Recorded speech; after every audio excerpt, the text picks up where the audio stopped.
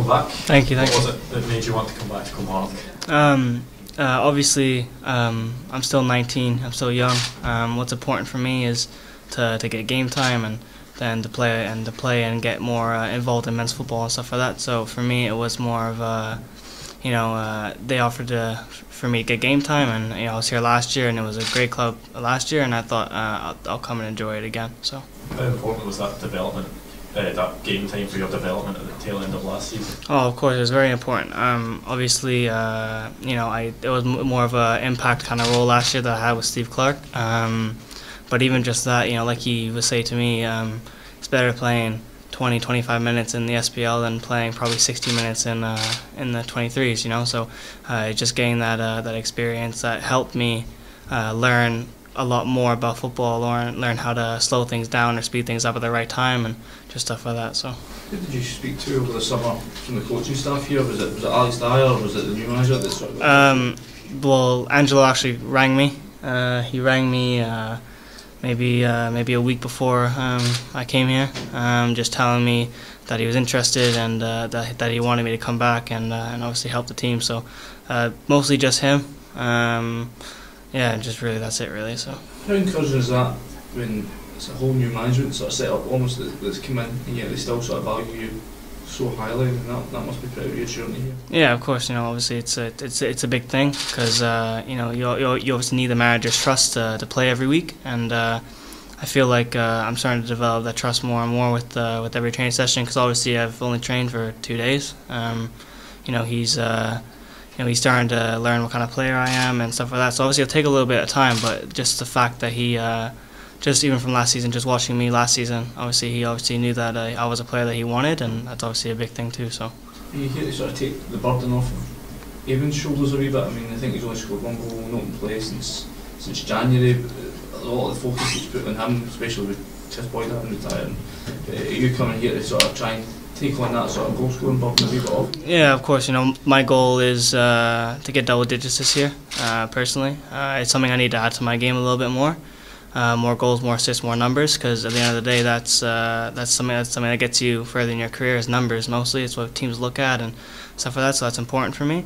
Obviously, yeah, I'm not here to take. I won't say I'm not here to take Brophy's position, but I'm here to help him in ways of not being loads of pressure on him all the time with him having to score goals and having to do this. Like, I'm trying to help him either with, if that's with an assist or with the goal, so the pressure's not 100% on him, so he can relax a little bit more, and maybe the goals will start flowing in more when he's a little bit more relaxed. What sort of feedback did you get from Liverpool when you were back this summer?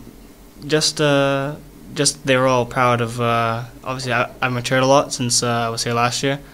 They were just proud of how much I matured. I had my 23s coach and a couple of the other staff come up to my apartment here last year and just like see how I was living and just see how I was doing. And obviously they've seen a lot of like me mature a lot since I've been here. So it's just mostly about that, and they've seen me. Obviously, I've improved my game too. Last year I didn't realize how quick I was until I came here really.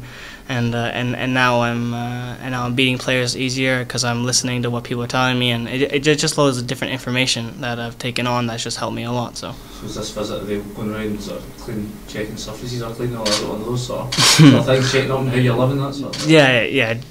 Just seeing like if I can cook and all this kind of stuff. You know what I mean? So yeah, of course, man. How to get it cleaned. I remember that goal late on against St Mirren towards the end of last season, and I remember sort of the look in your face when you were running away celebrating. Is that the type of thing that really spurs you on to come back out on loan and get that top team football? Yeah, of course, because obviously I've scored goals all throughout my career as my youth career, and that was obviously my first professional goal, and I can say now that I've never felt a feeling like that before in my life. It was just kind of like that butterfly kind of thing in your stomach. Like, I felt like emotional. Do you know what I mean?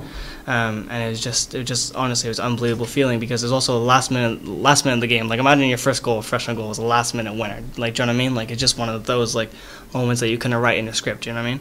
and it was just honestly, it was just the feeling that I had then was unbelievable, and it's good, and I remember that for the rest of my life. So when you say you're aiming for double digits, is that because you've had that one wee sample of that feeling? Oh yeah, of course.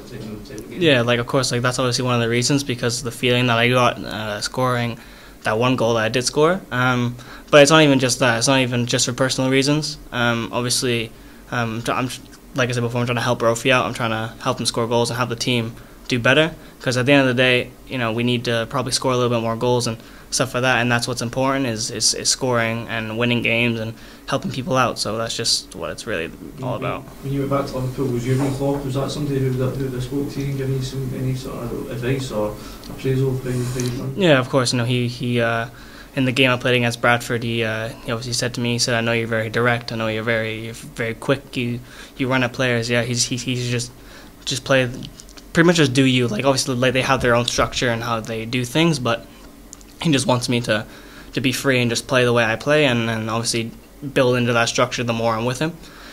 Yeah, and he said that, or I'm guessing that he probably is watching me and seeing how I'm doing and stuff like that. So.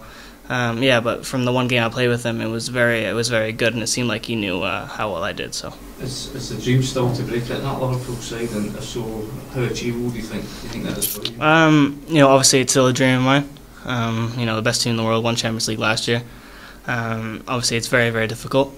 Salah, Mane, and Firmino. It's almost impossible, really, if you think about it. But I'm not putting myself down saying I'm never going to do it, because it's negative thinking. If you want to get somewhere, you can't think I'm not going to do something. You have to put your mind to it, and you got to do it. Do you know what I mean? So obviously it's a very hard task, because they're probably three best forward players in the world. Do you know what I mean? Like up there, but if I keep going and keep pushing myself, I don't see why eventually I couldn't be as good as them. Do you know what I mean? So.